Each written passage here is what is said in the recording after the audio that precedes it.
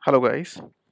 So uh, we are going to cover up the first chapter of our uh, channel for learn iPhone application development from scratch. So today we'll learn about basic introduction to the iOS application development, and in which we will go through what are the required things we need for starting the application development from scratch. So uh, we'll go through each basic details, prerequisites, which are basic requirements, minimal requirements to start working for the iPhone application development. So let's check out the things. So here are three things we do have as a prerequisites for starting application development.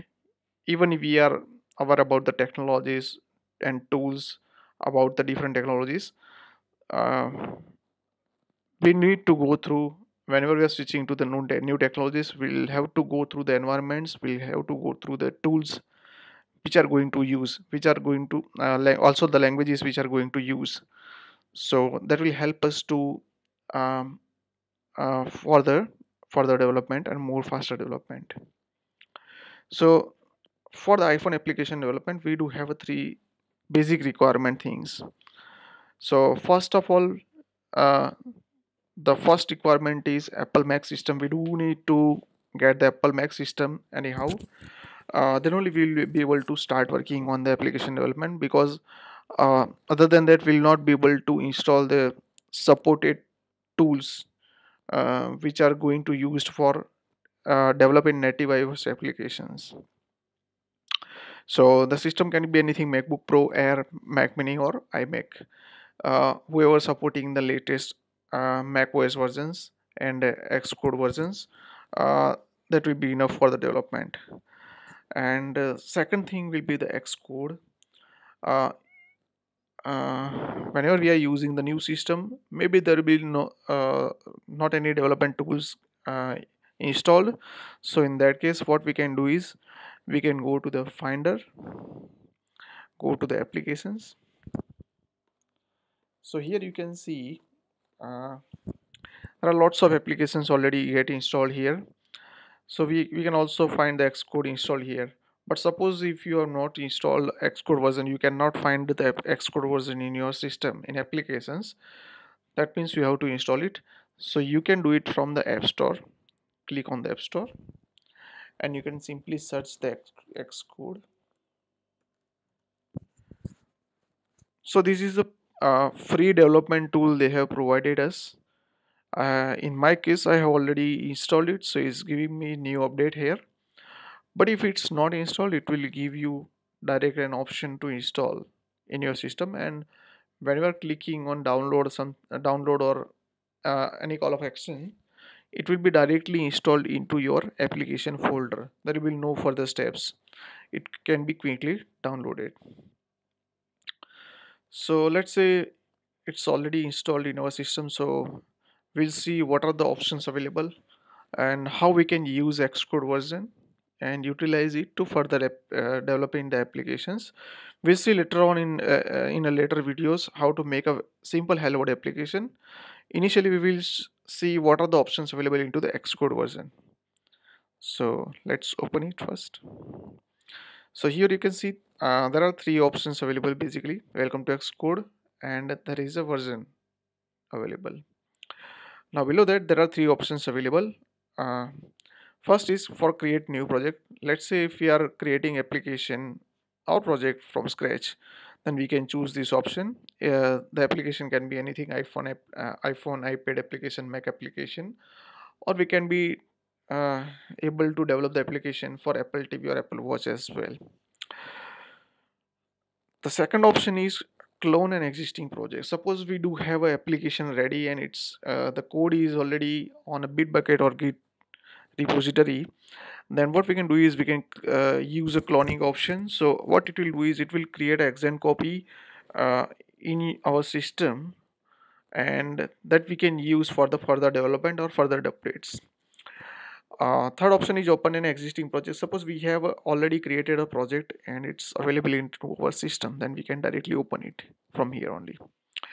Apart from that, there are few of the options which we should be aware about it before we start the development. So here you can see preferences, from where we can go to the settings, basic settings of the Xcode version. In Windows we are saying it settings, in Mac system we are saying it preferences. So here are the few options which we can use. First one is a general option, in which some of the settings which we can use, like appearance, uh, some of the personalization settings which we can also, in account section we can set up our developer accounts. Then behavior and navigation also we can use. Theme we can use for customizing our Xcode version as per our needs. We can change the font styles, background colors, text colors, all the things from here directly. These are the shortcuts available, which when we can use throughout the development. And next is components. So it's providing us some of the extra simulator options that we can use during the development. Let's say if we need to test our application into the iOS 14.2 simulator, we can download the simulator and we can use uh, while debugging the application or running the applications in simulator. uh, the next option is locations. So here three options it's showing, which are very important. First one is derived data. So derived data is nothing but it's a cache control. Whenever we are creating any project and compiling it, it creates a cache folder of that project, and whenever we are running it again, it directly takes the cache values, and for the faster running it uses this cache. So we can even remove these cache values constantly. If we have spacing issues in our Mac, it will automatically get created whenever we compile the project. Then the second option is archives. What archives is doing is, whenever we are creating any debug or release files, so that files will be stored into the archives. So that files also we can keep removing whenever it's not in use, and we already done with our testing, we can simply remove it from there. Then the third and last option is command line tools. So command line tools is nothing, it's showing the just what are the latest command line tools available into the Xcode version. So currently we do have only one Xcode installed into our system. We can even install our we can also manage the multiple Xcode versions, but in our case we do have only one Xcode, so it's showing us this option. So these are the basic settings that we can use. uh, in a next video we will go through creating a new project, a simple hello world application, and also we will check what are the other environment options available into the Xcode, what are the settings available, how we can configure our basic application, what are the requirements we will have to uh, go through the design part, and all the things that stuff we will show into the next video.